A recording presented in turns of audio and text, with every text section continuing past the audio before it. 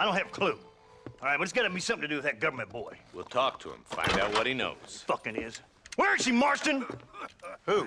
Who? My daughter, you fucking scum. Where's Bonnie? I don't know. I haven't seen her since after the fire. Why? Why? Because she hadn't been seen since yesterday afternoon. You know, I don't think I can cope. If I lose another child... Now, Drew, nobody's lost anything yet. I'm sure she's fine. Oh, Mr. Marshall! Mr. Marshall! Come out, wherever you are! Who the hell's that? Hey, buddy! That'd be your next fucking mayor. Even better! Good day, Mr. MacFarlane. Get down from that horse, boy, or I'll shoot. I wouldn't recommend that, mister. Not if Drew MacFarlane wants to see his Bonnie back in one piece. Hey, Mr. MacFarlane! This is a nice girl you got there. Get out from there! You know, part of me's got to thinking I should just marry her myself. Give her a baby and that. What do you want? That's better. I want Norman Deek. I want him set free. Then you'll get your daughter back, mister. We don't do deals with outlaws, boy. Yeah, you do! Let's not waste each other's time pretending otherwise. Oh, government themselves ain't much more than a bunch of crooks. This is the land of opportunity, mister.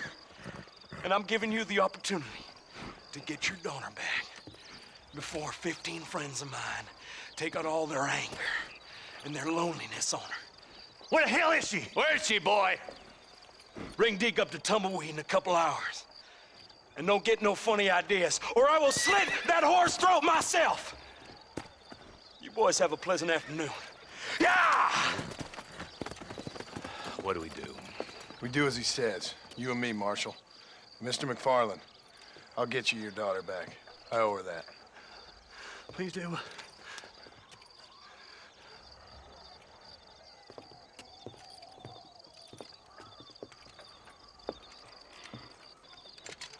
I'll teach you some respect for the law.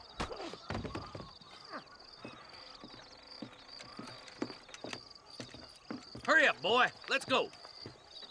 Quick as you can, Deputy. Make sure he's tied on good. Stay with me, Marston. I won't let anything happen to her, sir. Whoa, there! Come on! Come on, let's ride hard to Tumbleweed. See, this is what happens when the Federals interfere in our affairs. Are you happy now? No, I ain't happy at all. And I already told you, I ain't with the government. Now you say that, John, but the only thing I know for sure is who sent you. They made me come here. They gave me no choice. That's your federal government, Mr. Johnson. They come down here dressed as cocky as the King of Diamonds, talking a lot of flannel about helping us, about spreading peace and civilization to the West, but they brought nothing but trouble and taxes. I agree with you. Wolves in cheap clothing, all of them. Rob you, then make you pay to have someone investigate the crime on your behalf. People around here have been fooled into feeling protected, when they're worse off than they were before. Fellas I know don't care about people. All they care about is lining their pockets. Why's this sorry son of a bitch so important to them? Norman Deeks, Williamson's right-hand man. In other words, a glorified errand boy. Wait, Marshal! I'll be back for you! Bill's standards have slipped. We already filled you with lead once, you ugly Deeks bastard! the kind of man who's mean enough to be second in command, but too cowardly and stupid to ever be a leader. Don't ever use that line near your deputies. You know, for his sake, they'd best not have laid a finger on Miss MacFarlane.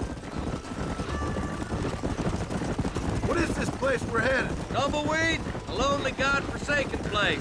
Some people say it's haunted. It was quite a town back in its day. Then they built the railroad to Armadillo and went clean past Tumbleweed. And that was that. Pretty soon everybody had up and left. Now it's just thieves, smugglers, and bandits. Scum like Deke here. Oh, popular spot for lynchings, too. Let's try to avoid that if we can, Marshal. I just hope you're not taking advantage of the MacFarlanes, Marston. They saved my life. Gave me food and bed when they had no idea who I was. I owe them more than I can ever repay. That's just they've been through a lot. Well, they're both vulnerable in different ways.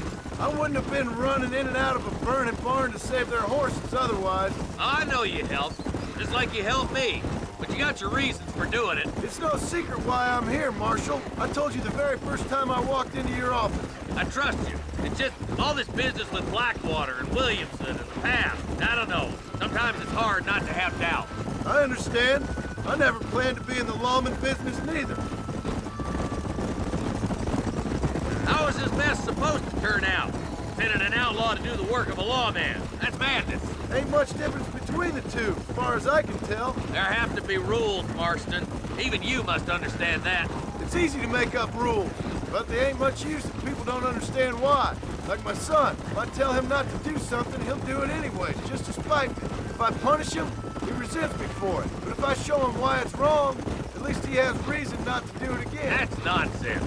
Without laws, we're nothing more than animals.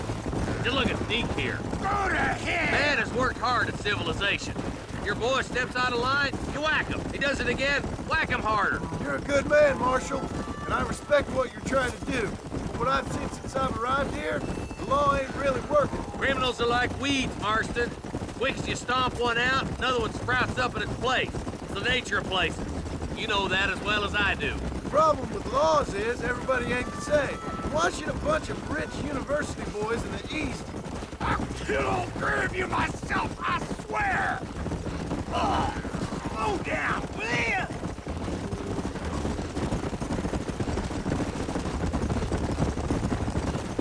Oh, God damn it! I ain't no use to you dead!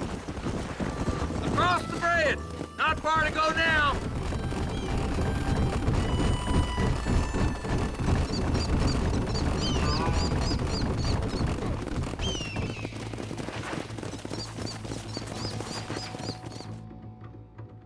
Easy there. John, you'll be exchanging the prisoner for Bonnie in the middle of town. Keep your eyes open. I sincerely doubt these scum plan to play fair. Fair my ass. You bet. Besides, Norm here's gonna be my shield, ain't you, Norm? It'd be my pleasure.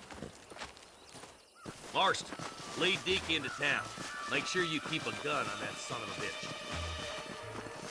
I'm sure it's been nice for the boys to have a whore to play with. I hear those rancher girls like it in the rear. Maybe she won't want to go home. She's been fucked so good. What are you waiting for? Untie me, fellers. Where's Bonnie? I thought we had a deal. Well...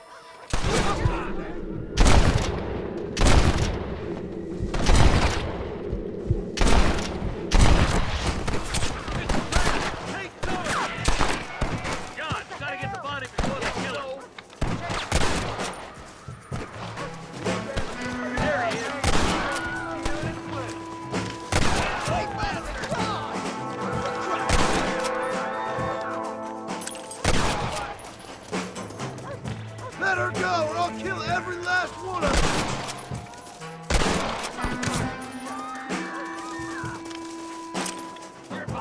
Bonnie! Where are you? Are you kidding? You really want to die?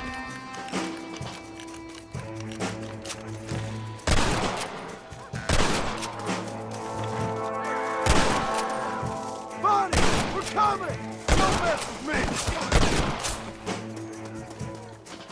Where's Bonnie, you sons of bitches?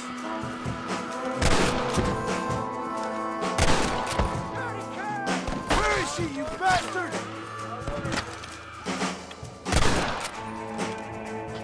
Just walk away!